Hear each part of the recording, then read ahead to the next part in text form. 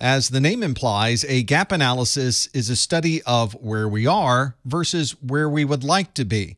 And in the world of IT security, we are constantly performing gap analyses to be able to understand exactly what security is going to be needed in the future.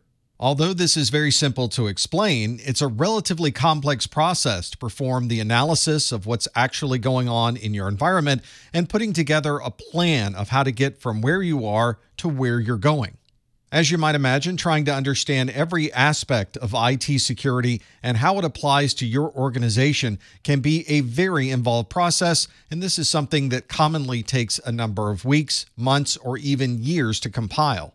As you can imagine, this might involve a number of different people in your organization, and there is an extensive project plan with emails and data gathering and anything else that's needed to compile the information about what's happening with security in your environment.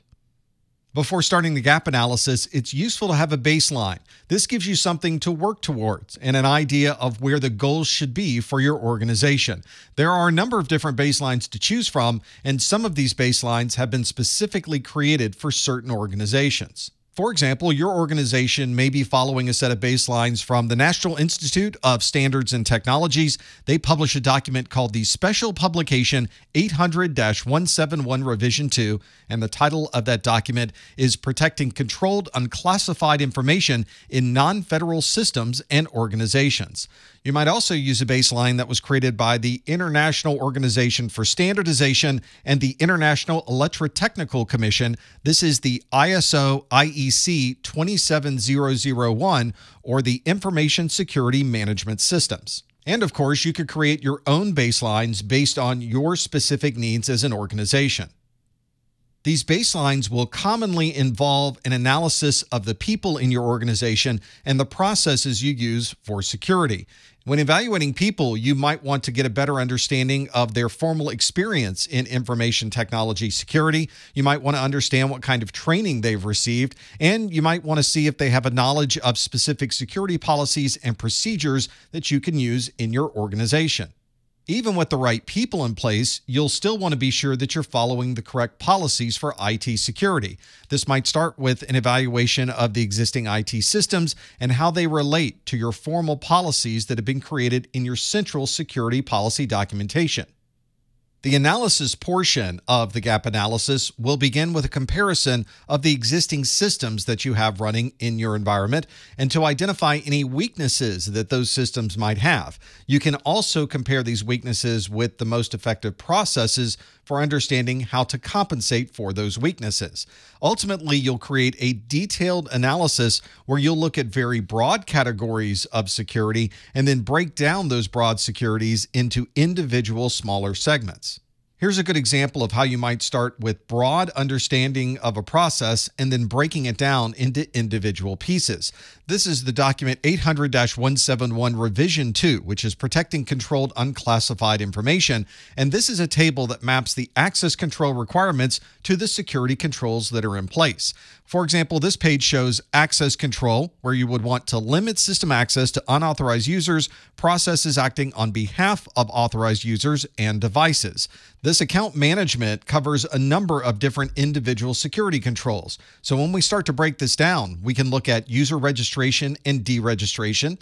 We need to understand how user access provisioning is handled, understand the management of privileged access rights, a review of the user access rights, and so on. By looking at these broad areas, we can now break down individual security tasks to see how well we're handling the processes and procedures for each of these individual steps. Once we've gathered all of this information for all of our processes, all of our devices, across all of our different locations, we need to create a final document that summarizes everything that we've discovered. We can start with a comparison that looks at the detailed baseline objectives and gives a perspective of where we are today versus where we would like to be with each one of these objectives. Perhaps the more difficult question to answer is how you get from where you are to where you'd like to be. This path to get from where we are to where we'd like to be commonly takes time, it takes money, there may be equipment that we need to purchase, and obviously there's change control so that you can implement these changes in your environment. Once we have all of this information compiled and the plan of how we can get from where we are to where we'd like to be, we can create a final gap analysis report. This report not only includes the information about where we are today, but it also provides that pathway so that we can understand what it's really going to take to move forward into the future. All of the recommendations you have about meeting this baseline will be documented in this gap analysis report. Here's an example of one of the tables that you might include in your gap analysis report. On the left side, I have a series of system requirements, and all of those system requirements were broken into smaller pieces in the detailed part of the report. But we might want to get a much broader understanding about all of our different remote sites and how they are compared to the ultimate baseline that we would like to reach. For example, our organization might have 7 different locations, and we've performed a gap analysis across all of these system requirements for all 7 of those locations. The locations that are relatively close to meeting the baseline, we can mark with a green color. Anything that might be in the midpoint, we can mark as yellow, and locations that need a lot of work to be able to meet our standardized baselines, we'll mark with red.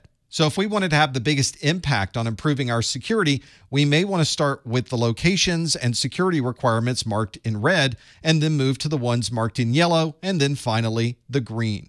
The report obviously will include extensive details about why these colors were used and provide a summary of how we can implement security controls to better meet the goals of these baselines.